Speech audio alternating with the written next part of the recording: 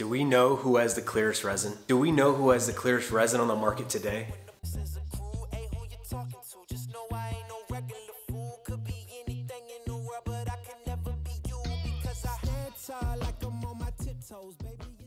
Hey guys, welcome back. Scientist Matt here. I'm gonna take 13 companies of deep casting resin and we're gonna find out who has the clearest. That's right, the clearest. Not only that, we're gonna find out who has the hardest after their cure time. We're also gonna do another test where we see how well they hold up in UV exposure. I reached out to every epoxy company on the market. 13 of these companies have been generous enough to donate at least 3 gallons of resin for this specific test. So how are we gonna test this, you ask?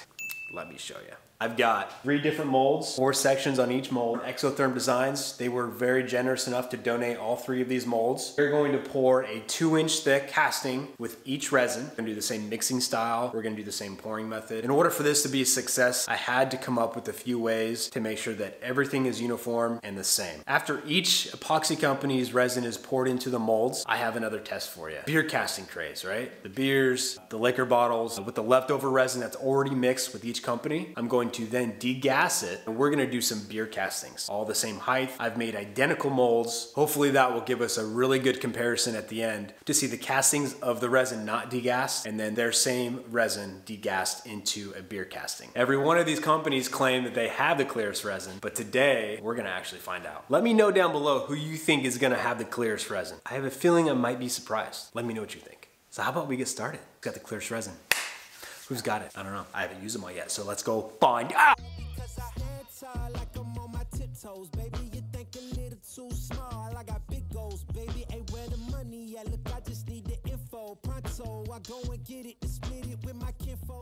Starting in alphabetical order, we've got Alumilite, Chemtec, Ecopoxy, Incredible Solutions, Moss Epoxy, Ryver with a Y, Ryver Table Epoxy, Simiron, Superclear 2.0, Total Boat, Ultraclear, and Wisebond. These 12 are for the big test. For the second half, we have Entropy. The current temp, 59 degrees, 43% humidity. It will get a little bit colder tonight, which is what I wanted, just because we're gonna have a lot of different resins in here. It will take longer for all of them to cure, but that's okay. We can wait. We wanna make sure that we don't get any overheating. These guys here is a lot of volume. I've done quite a few of them, and it's important to keep them really cool for the first 24 to 48 hours. Okay, so right now the molds are reading 60 degrees on the surface. Put some fill lines, measured each one exactly to the bottom of that Tyvek tape is 2 inches on every single one. Got the degassing chamber ready to go. I've been reading over all of the tech sheets for all of the companies. It's really not that great to leave all of these in the mixing bucket for a long period of time. Since I'm doing 13 of them, what I'm going to do is start with the first one, which is going to be Alumilite. I'm going to mix it. We're going to pour it into the big mold, and we're going to go over and degas it and then pour it into the beer mold. We're going to do each one like that in sequence. You're going to see the whole process unfold one by one. Let's get after it. All right, so we've got Alumilite up first. Every single time that I switch to a new epoxy, I'm changing gloves, changing out the mixing paddle, making sure everything's clean as possible to ensure we don't mix anything up. Let's get it.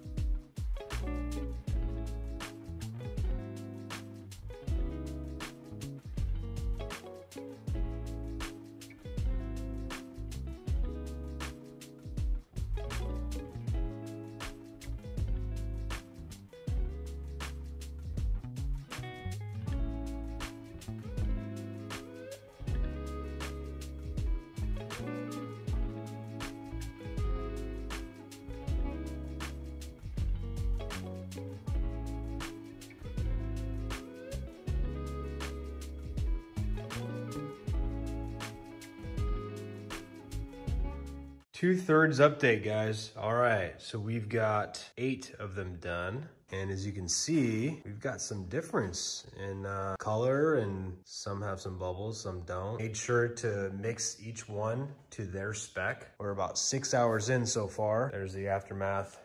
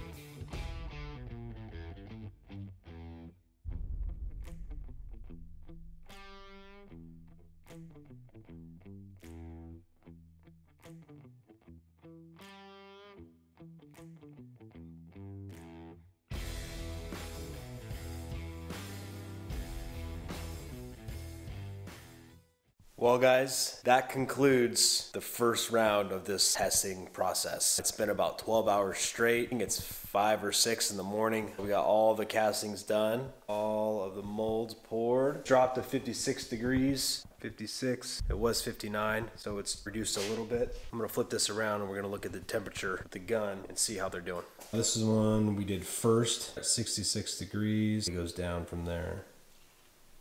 Going fine. Superclear,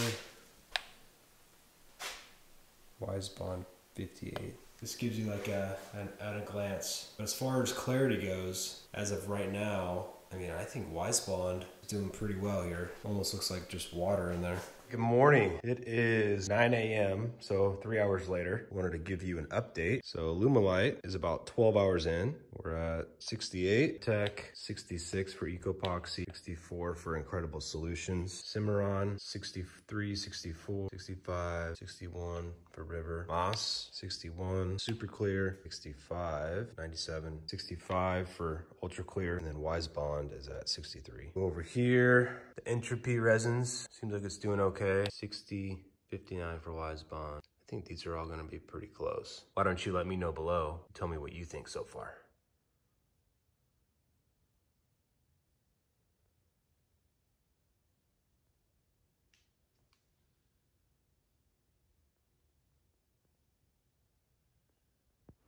Okay, so I had to get a fan. You can see it's really starting to kick. It was at 179 a second ago. Just wanted to help stop some of the heat just in case it started transferring. It is about 11 o'clock. Checked this temperature a few minutes ago and it was at 179. Now we're hovering 159, so it's getting better. But I think we're over the curve and it's coming down. It's pretty hard.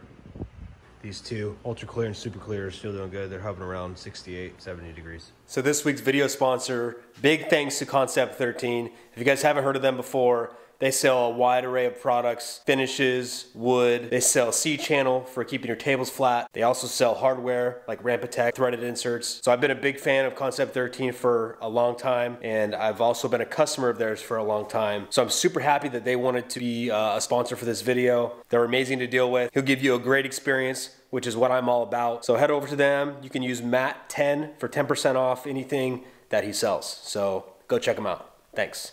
Here we are, 2 weeks later. I'm out of my scientist suit. It's time to get down to business. I'm gonna flip this camera around and show you where we're at with all of them. They are all cured. They're ready to be demolded, and we can actually start testing the clarity, which is pretty much what you're here for anyways. So a little update on Total Boat. That next morning, as I showed you before, it got a little warm, a little quick. So I reached out to them and we kind of went over all of the specs and tech sheet with the Total Boat. I must have missed it when I read it, but that specific product is not meant for a 2-inch thick pour. Its ideal pour depth is only 3/4 to 1 inch. After talking with them, we've decided together that I'm gonna try and push the limits of this thick set because I had already poured it at 2 inches. So I threw a fan on it. Tried to make sure there was good airflow. It was really cool in here. One of the main reasons they allowed me to do it is because they are already in development for a new product that's capable of doing a 2-inch thick pour. But the cool thing is they are sending me some more thick set. That way I can do a 3/4 inch pour with it in these same molds. But I'll still show you how this one turned out. That way you get an idea of what will happen if you pour this product at 2 inches. About 2 weeks into this process. I gave it an extra week just to be safe because it was a little cool. It's been hovering around the same temperature, high 50s, low 60s, and all of them are good to go.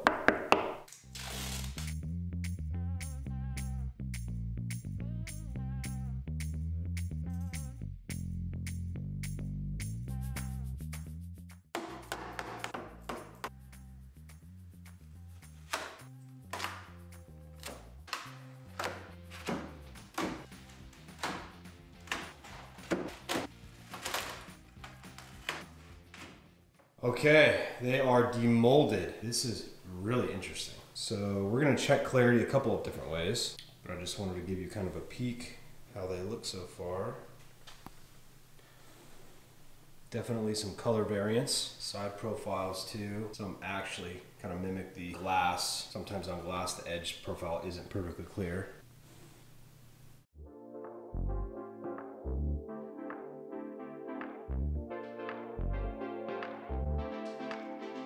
After the demolding process, I noticed the bottoms had kind of a haziness to them, so I really wanted to level the playing field for all of these. So I took my 1 and 2 step polishing process and did it to every single one, top and bottom. I'll put a link down below, and if you guys have any interest in getting epoxy to a glass-like finish, I created a video a couple months ago that takes it from low grit to high grit and really showcases how to do the process properly, all the compounds, all the supplies that you'll need to get epoxy to a glass-like finish.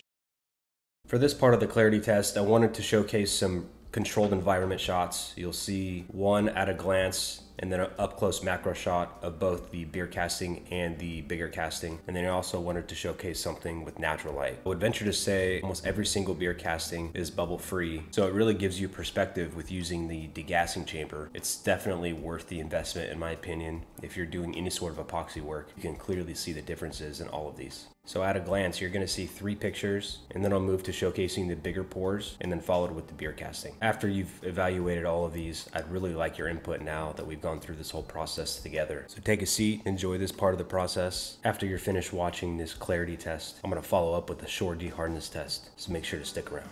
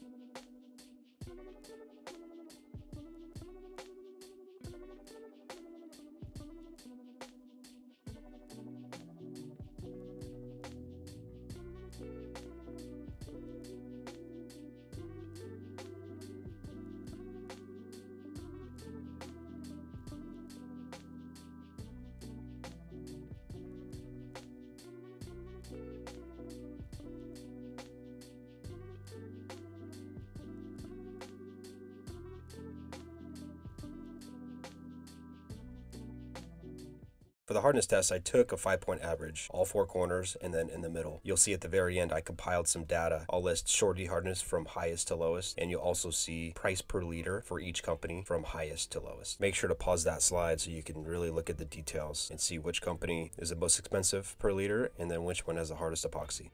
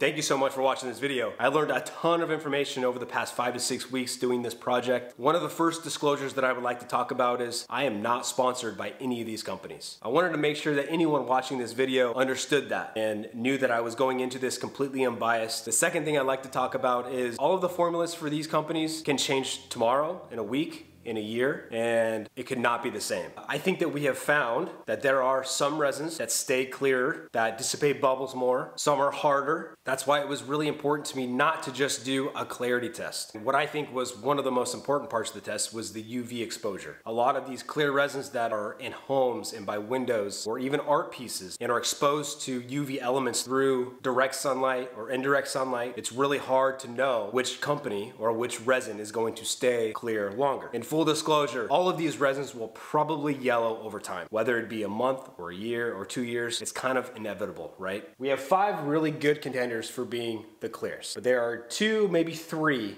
that kind of have the edge, right? I feel that Wisebond and Superclear 2.0 are the 2 top clearest out of all of them. Side profile is very clear. The front profiles are very clear. Both have micro bubbles, but that could have been taken care of with a degassing chamber. If you look at their beer castings, they're almost perfect, both of them. I would say it's really hard to tell the difference between both of them from the front view, but from the side view, I feel that Wisebond is just maybe 1 or 2% lighter in shade and appears a little bit clear, but I wanted to take it a little step further. So I'm gonna flatten them, I'm gonna sand them, and I'm gonna polish them. And we're gonna see which one actually the clearest, but you're gonna be the judge.